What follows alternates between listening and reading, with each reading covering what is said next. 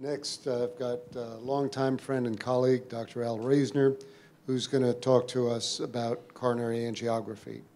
Okay, thank you, Neil. Probably the most important development in cardiology was the development of coronary angiography. This opened up the whole new world of treatment, and that treatment being initially coronary bypass surgery, subsequently coronary intervention, but it all came about because of an accident. And in 1958, Mason Sones at the Cleveland Clinic was doing an aortic root injection.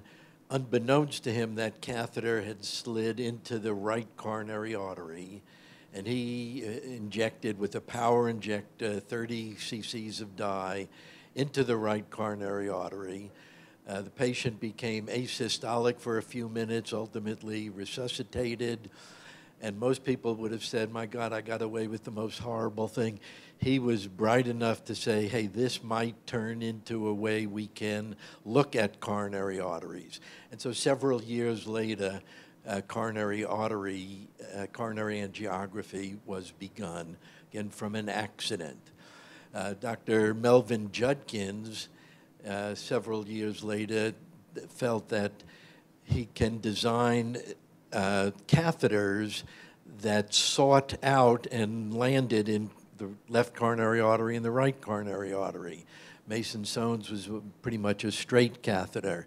And this really popularized coronary angiography. It was something that almost anybody could do because the catheters had the skills that people at that time did not have.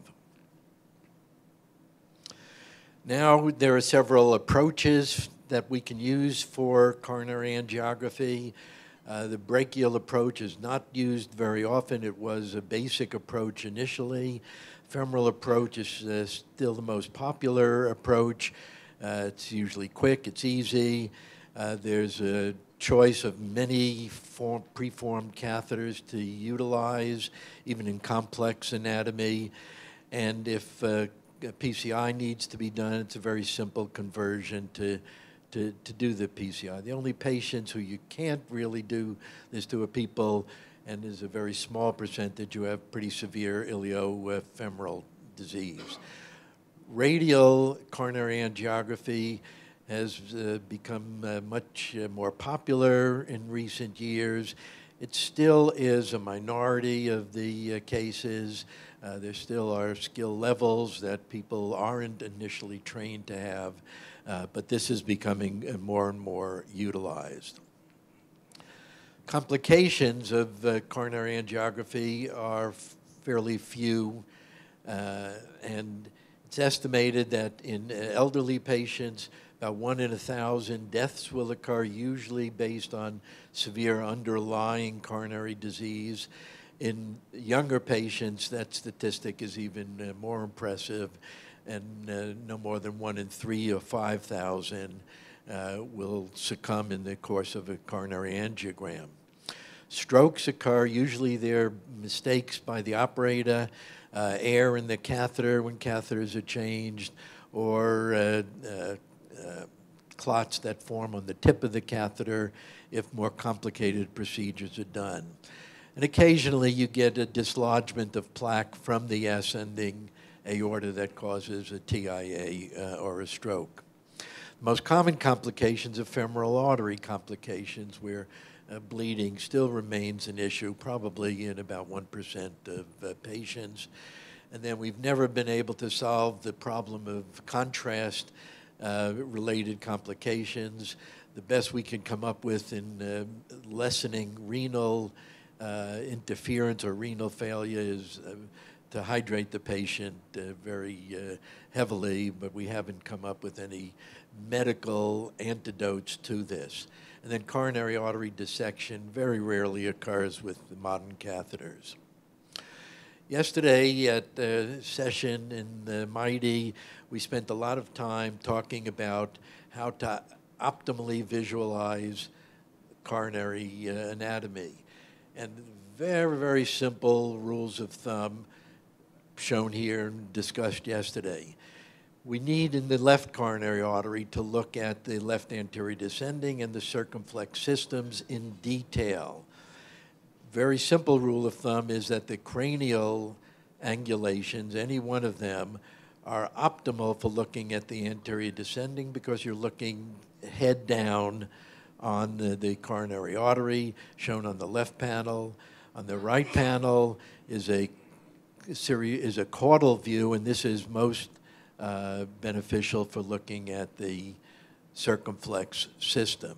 Variations of cranial, variations of caudal are what we need to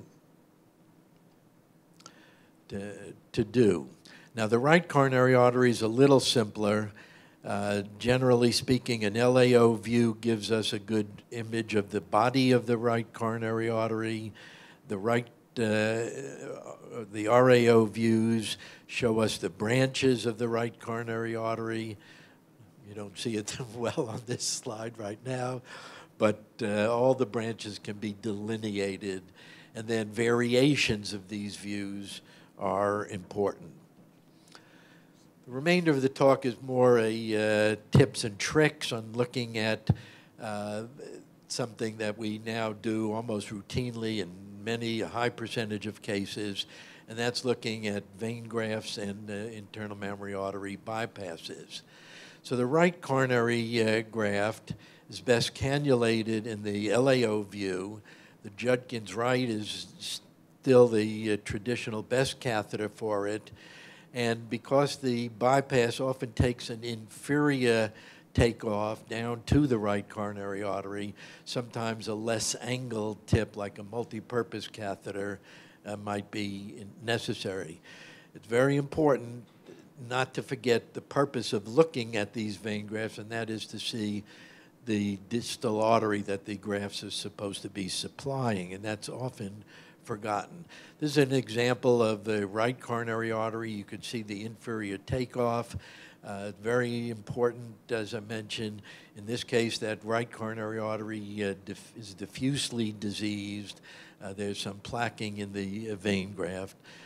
But it's a vein graft supplying a very poor distal coronary vessel.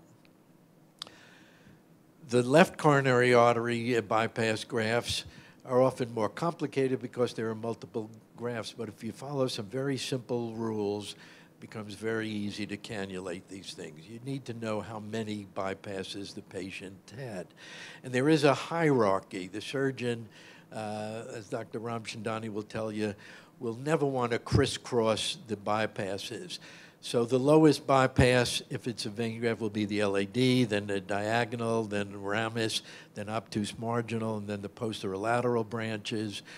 Rarely will this rule be violated.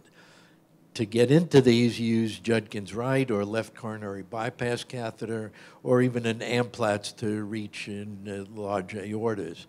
But this is what I'm illustrating. On the left panel is a CT rendition of a patient who had triple bypass. You see the right bypass, but then you see a bypass to the LAD and a bypass to an obtuse marginal. And all you need to know is how many bypasses a patient had, and then you'll be able to find the other bypasses above or below it. But this rule of this hierarchy is almost an undeniable and consistent rule. So here's an example of a case. This is a bypass. This patient had multiple bypasses, but you get the catheter into one, and in this case, you see that it's a posterolateral branch of the circumflex. If you were looking for a diagonal or a ramus or an LAD, then you would go below this graft. So once you know where one bypass is in the left coronary system, it's very simple to find the others. Just look on the same plane and below or above, depending on what you're looking for. Can we have the next slide, please? Now, the left internal mammary is now the most important bypass, as Dr. Ramchandani mentioned. Its origin is located inferiorly in the subclavian, but also a little bit anterior. So it's not a simple matter of getting a catheter to scrape the bottom of the subclavian. You have to do some manipulation to find that anterior deviation. The right coronary artery catheter is most often used, but the Lima catheter is designed with a little sharper bend. Usually gets a little bit better cannulation.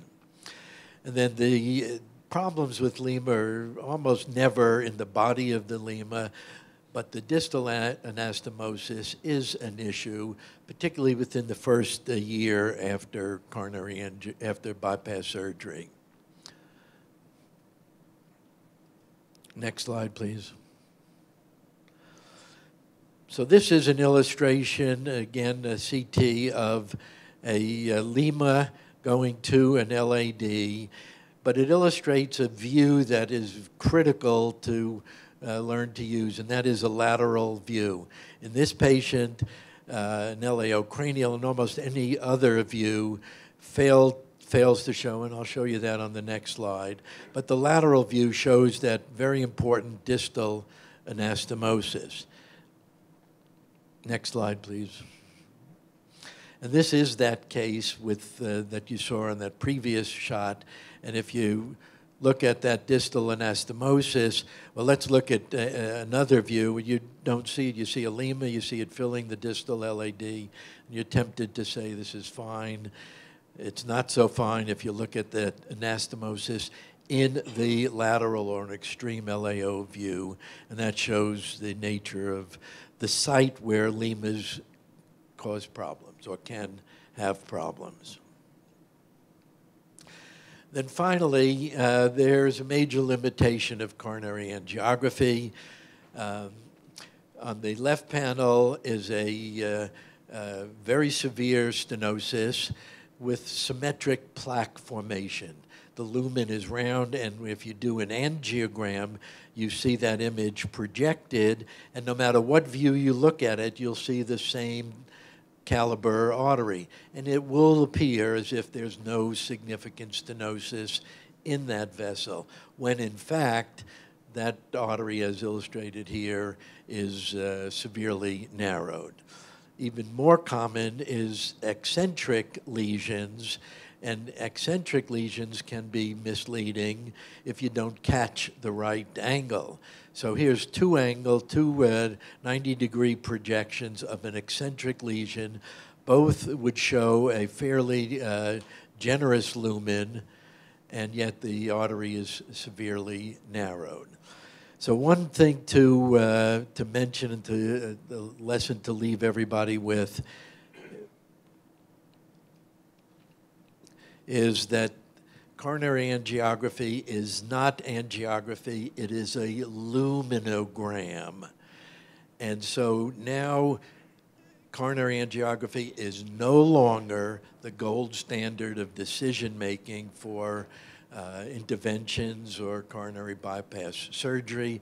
And I can think of no better introduction to the next talk, where we will hear some of these ways of assessing functional coronary disease.